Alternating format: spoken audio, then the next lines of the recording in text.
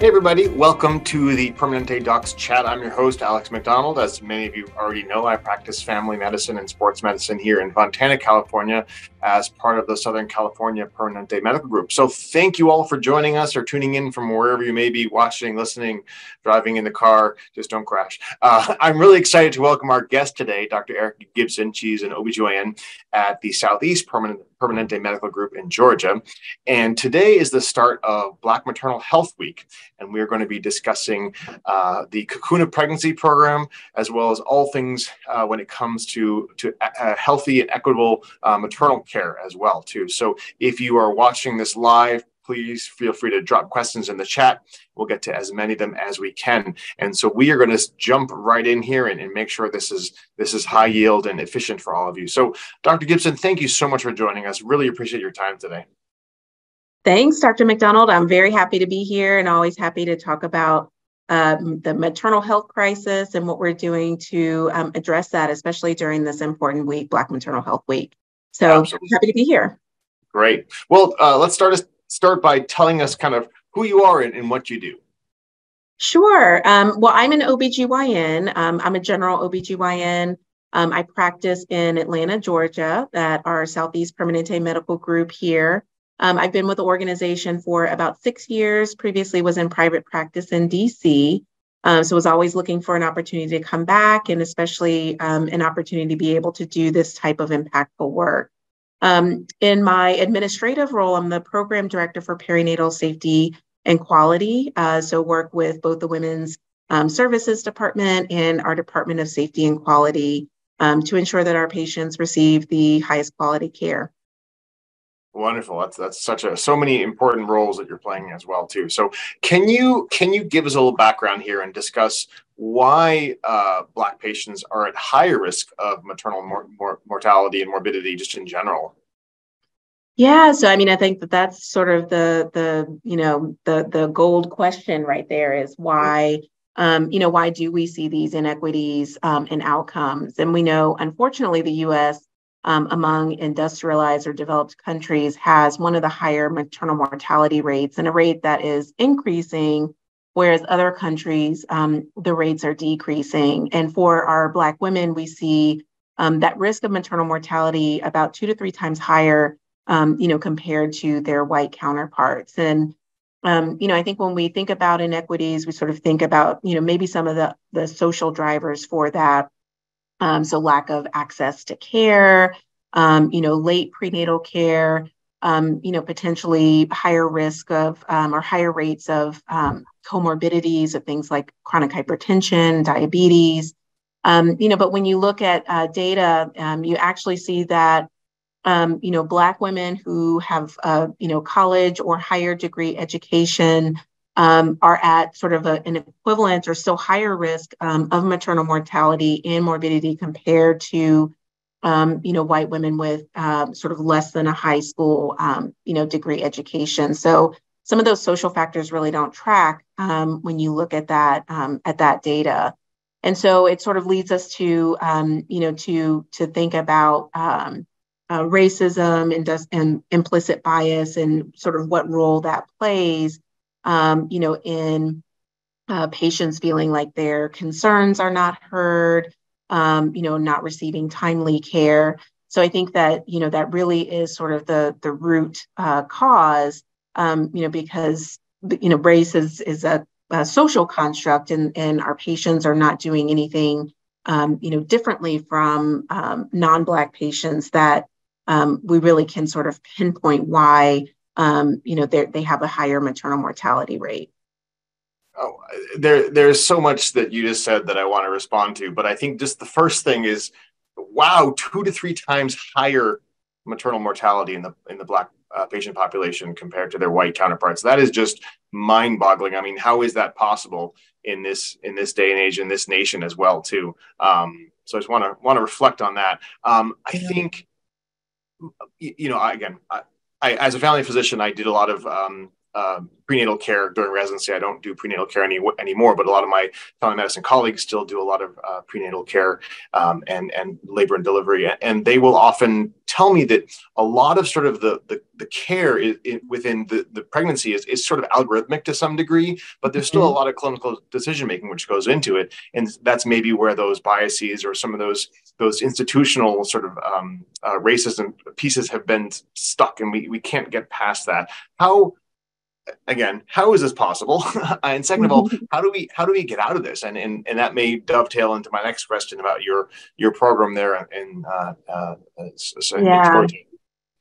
Yeah, and I think that you bring up a good point where there are a lot of sort of algorithms that we follow for routine prenatal care, and I think that that's part of the solution is really standardizing some of the care that we provide to our patients. So, for instance, hypertensive disorders of pregnancy is, one of the leading, contributors for both maternal morbidity and maternal mortality. So, preeclampsia, chronic hypertension, and we see the bulk of those complications happen postpartum. So, I've heard, stories from other colleagues, other patients, even seen in the past where, a patient may call in with a headache and elevated blood pressures at home. And in the past, they may have been told to, sort of watch things or, follow up in a week. And so one of the things that we have done, knowing that hypertension is such a large contributor to morbidity and mortality, is develop protocols and guidelines that are evidence-based where, we really treat and triage all of those patients the same.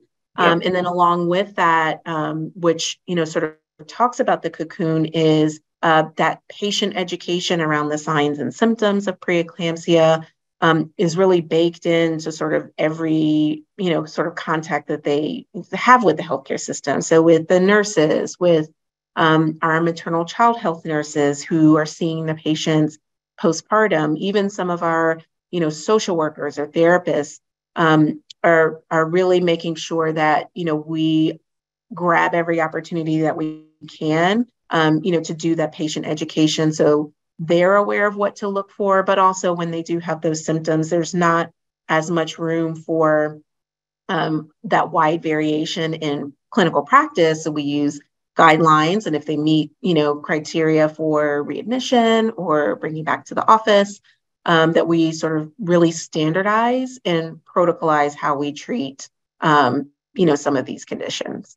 Yeah, I mean, that's one of the things I love best about being a Permanente physician is really the team-based, collaborative, coordinated care, and really sort of following these evidence-based guidelines. I remember when I first came here, I've been here with KP since about 2013.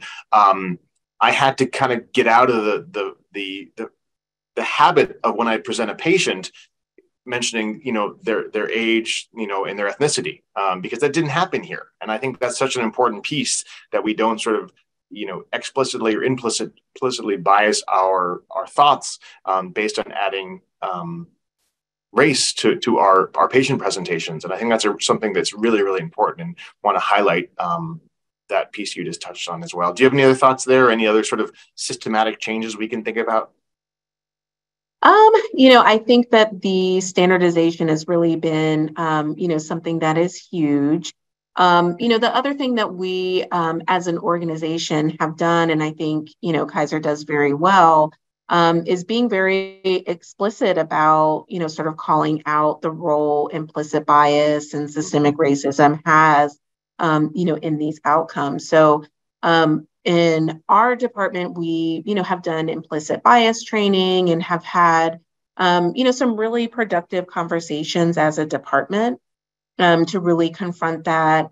We have a collegial environment where, even sort of personally, we've, had these types of discussions, specifically as they relate to the, maternal morbidity and mortality disparate outcomes. So I think that, having a very targeted approach of, how we have these conversations in our group and have continued sort of interventions or programs where we can continue to learn how, sort of we as providers may sort of come into clinical scenarios, and we all do, with potential bias and how that may impact care.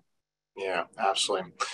So for those of you who are watching live, if you have any questions, please feel free to drop them in the Q&A. We'll try and get to those as well too. So Dr. Gibson, let's take a step back here and tell us more about the Cocoon Pregnancy Care Program you have there in the Southeast Permanente Medical Group, and that comprehensive maternal care program. Tell us more about that.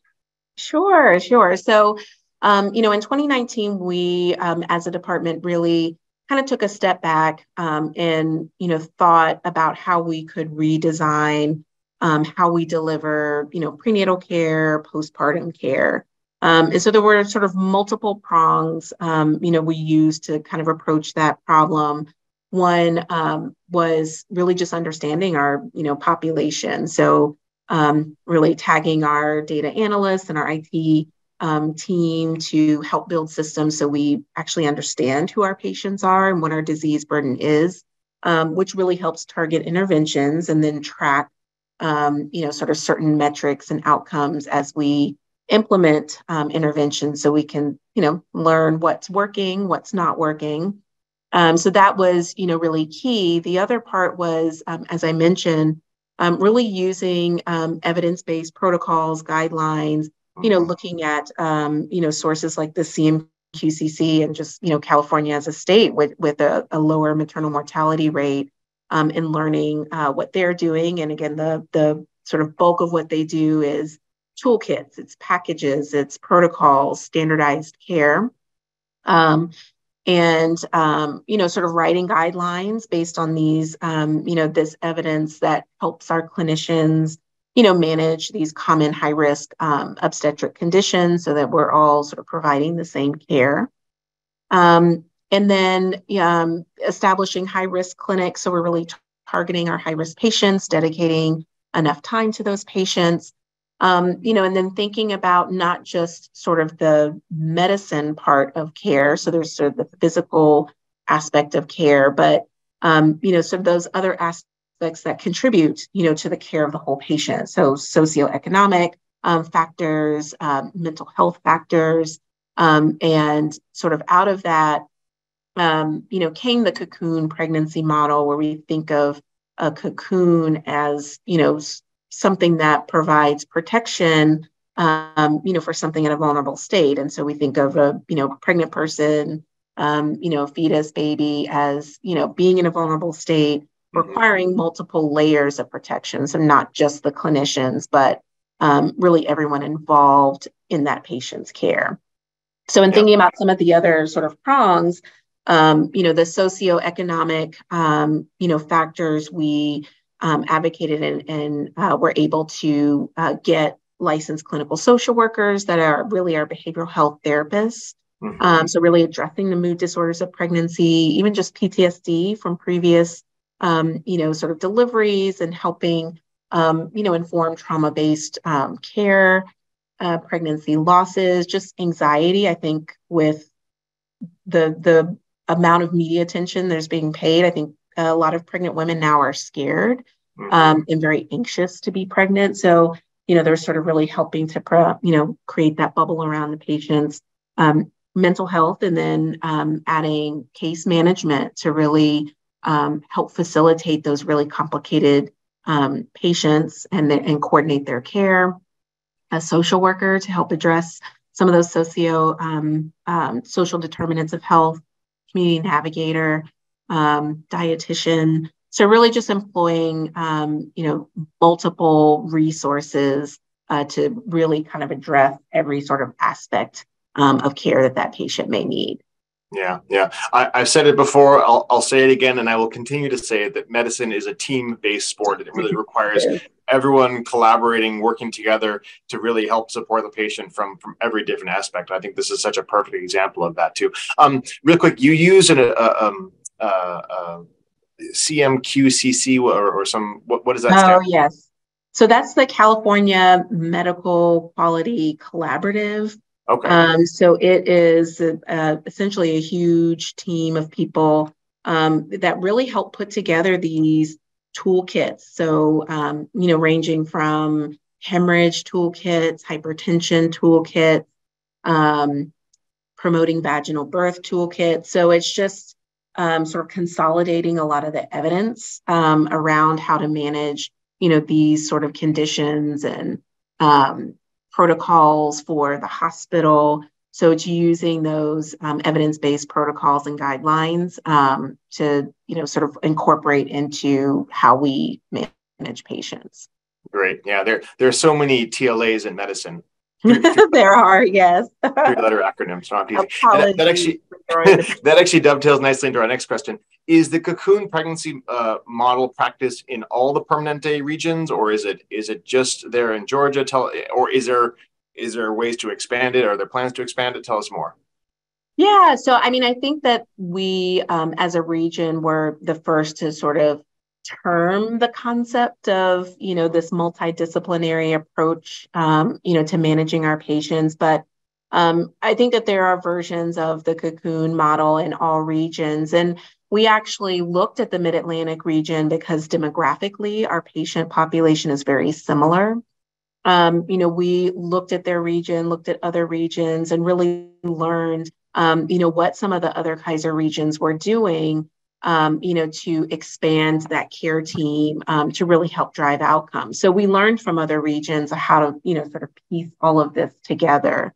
And they actually we have talked about, how to expand, the cocoon, because, I don't think, the model is completely expansive. And some of the things that we, talked about including were, it's a very, healthcare sort of organization centered, kind of viewpoint of the patient.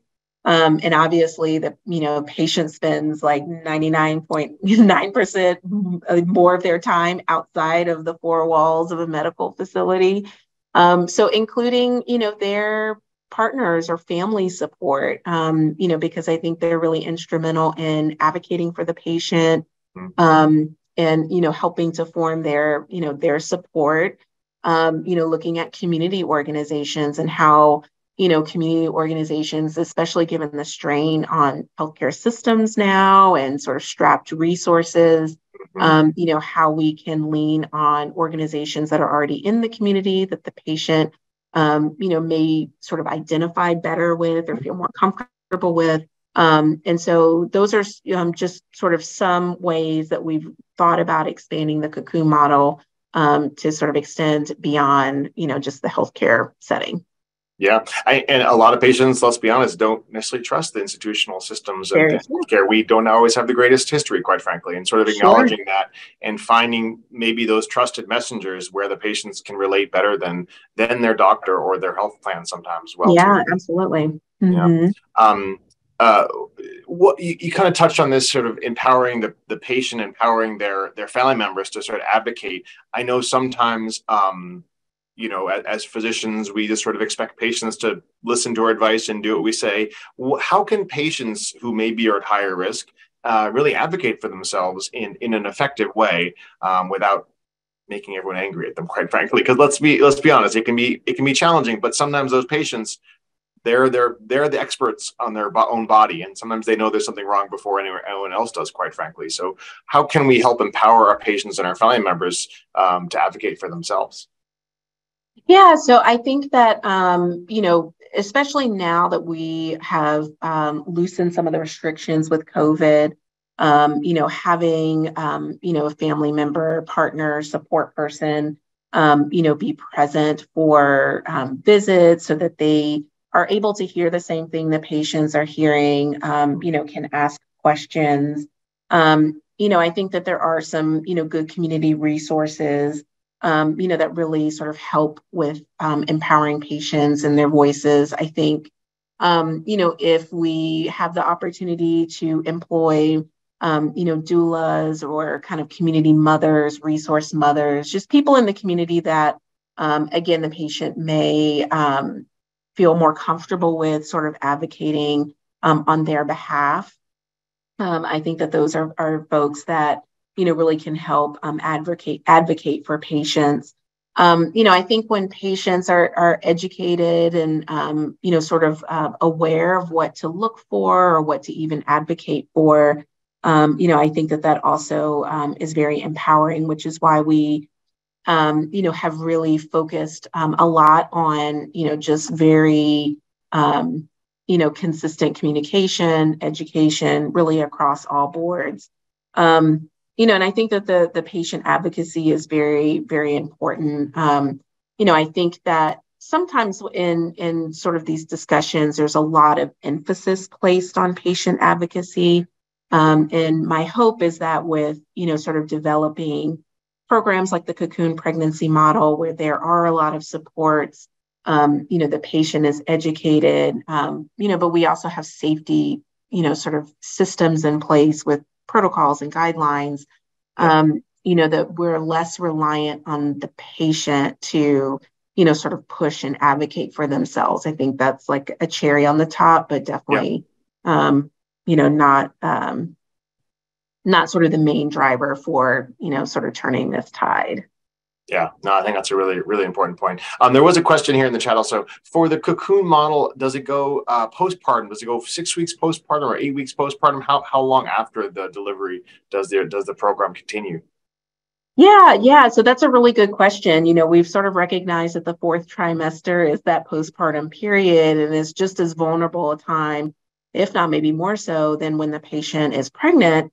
And, we do see a large percentage of, even maternal deaths occur postpartum. So we've been very intentional about, really bolstering the support postpartum. And the duration of that really depends on sort of what the patient's needs are. We have the ability to, follow patients with, case management or social work up to a year postpartum. We have our behavioral health therapists, and they're following patients for 3 months up to a year postpartum. But generally, if our patients are requiring sort of that intense of therapy or monitoring with our behavioral health therapists, we like to sort of plug them into just our sort of regular behavioral health therapists, since they may need more long-term therapy. So, but they do serve as that bridge, if the patient just has more needs, just so that we ensure that all of our patients have access to our therapists. Yeah, it's wonderful that there's no sort of endpoint. It just, whatever the patient needs, we help try to provide it for them. That's such an important piece. I love the term fourth trimester also. It's a bit of an oxymoron, but it's better than saying the quarters, right? The quarters of pregnancy, trimester. Yeah. I'd agree. Okay, last question. We could go on and on. This is wonderful. Sure. You want to keep this high yield. My last question is, what makes you most proud to be a Permanente physician? I think that this program and the ability to, identify a need and really rally and be able to advocate for what our patients need and have the organization respond, to be able to offer, such a comprehensive, program to our patients. That's one thing that makes me really proud. And then an organization, as I mentioned before, that has been very, vocal and very supportive of, looking at implicit bias in medicine and how we can really, really actually address that. So those are probably the two main things that make me proud to be a Permanente physician. Wonderful. Well, thank you so much for joining us. I know you're doing other events this week as well, too. So make sure you stay tuned for all the events across all the different Kaiser Permanente regions regarding Black Maternal Health Week, and make sure we provide equitable care for all of our patients as well. So thank you so much for joining us, Dr. Gibson. Really appreciate your time. Yeah, thank you. This was great.